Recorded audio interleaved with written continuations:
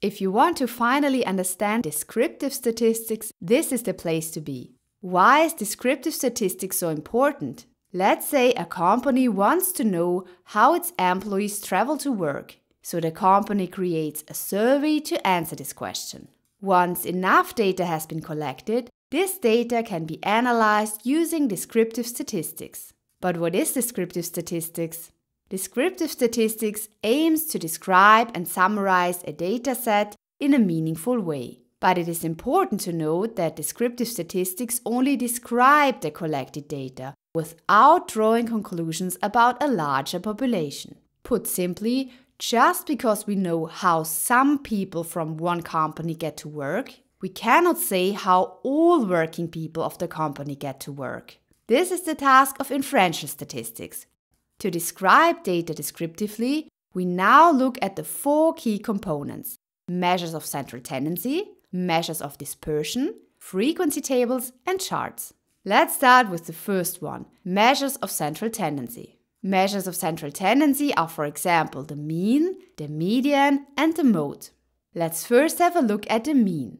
The arithmetic mean is the sum of all observations divided by the number of observations. An example: imagine we have the test scores of 5 students. To find the mean score, we sum up all the scores and divide by the number of scores. The mean test score of these 5 students is therefore 86.6. What about the median? When the values in a dataset are arranged in ascending order, the median is the middle value. If there is an odd number of data points, the median is simply the middle value. If there is an even number of data points, the median is the average of the 2 middle values. It is important to note that the median is resistant to extreme values or outliers.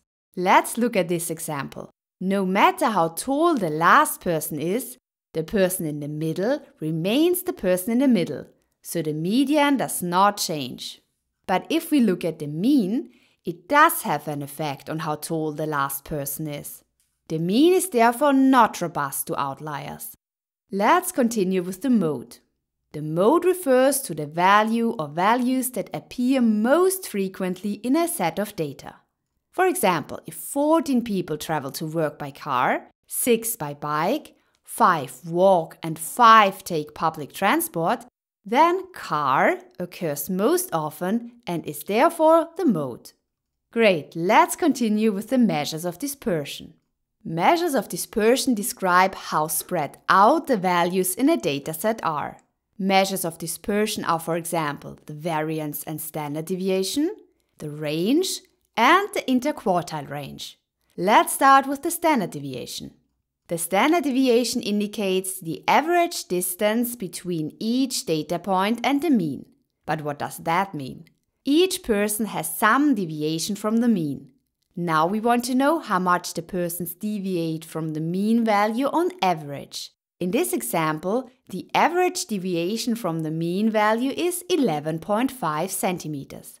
To calculate the standard deviation, we can use this equation. Sigma is the standard deviation, n is the number of persons, xi is the size of each person, and x bar is the mean value of all persons. But attention, there are 2 slightly different equations for the standard deviation. The difference is that we have once 1 divided by n and once 1 divided by n minus 1. To keep it simple, if our survey doesn't cover the whole population, we always use this equation to estimate the standard deviation. Likewise, if we have conducted a clinical study, then we also use this equation to estimate the standard deviation. But what is the difference between the standard deviation and the variance?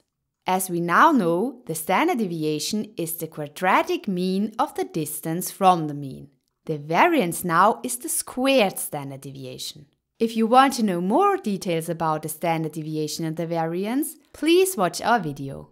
Let's move on to range and interquartile range. It is easy to understand. The range is simply the difference between the maximum and minimum value. Interquartile range represents the middle 50% of the data. It is the difference between the first quartile, Q1, and the third quartile, Q3.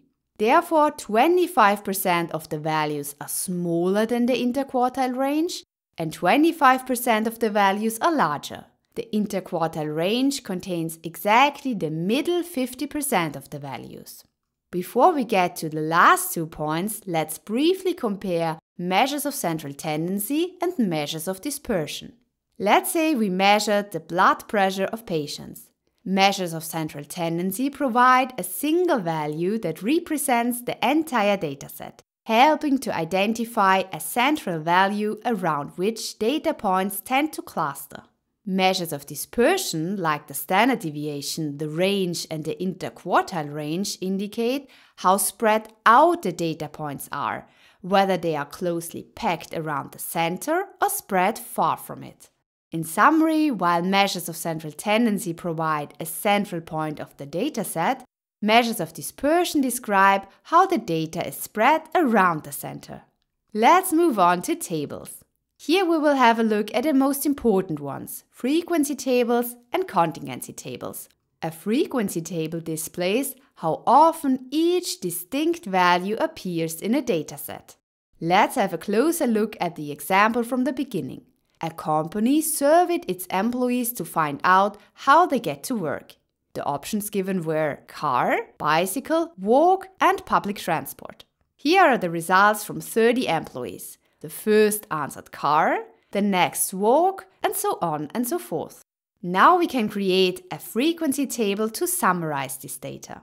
To do this, we simply enter the 4 possible options: car, bicycle, walk, and public transport in the first column, and then count how often they occurred. From the table, it is evident that the most common mode of transport among the employees is by car, with 14 employees preferring it.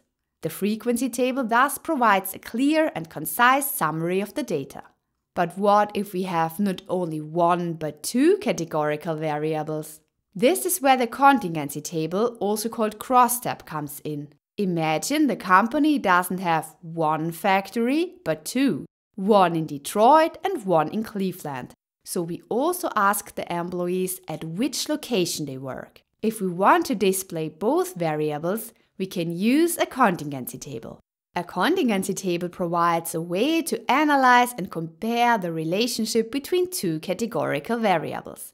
The rows of a contingency table represent the categories of 1 variable, while the columns represent the categories of another variable. Each cell in the table shows the number of observations that fall into the corresponding category combination. For example, the first cell shows that car and Detroit were answered 6 times. And what about the charts? Let's take a look at the most important ones. To do this, let's simply use datadep.net. If you like, you can load this sample dataset with the link in the video description, or you just copy your own data into this table. Here below you can see the variables distance to work, mode of transport, and site. Datadep gives you a hint about the level of measurement, but you can also change it here. Now, if we only click on mode of transport, we get a frequency table, and we can also display the percentage values. If we scroll down, we get a bar chart and a pie chart. Here on the left, we can adjust further settings. For example, we can specify whether we want to display the frequencies or the percentage values, or whether the bars should be vertical or horizontal. If you also select site, we get a cross table here and a grouped bar chart for the diagrams. Here we can specify whether we want the chart to be grouped or stacked. If we click on distance to work and mode of transport, we get a bar chart where the height of the bar shows the mean value of the individual groups. Here we can also display the dispersion. We also get a histogram, a box plot, a violin plot, and a rainbow plot. If you would like to know more about what a box plot, a violin plot, and a rainbow plot are, take a look at my videos. Thanks for watching, and I hope you enjoyed the video.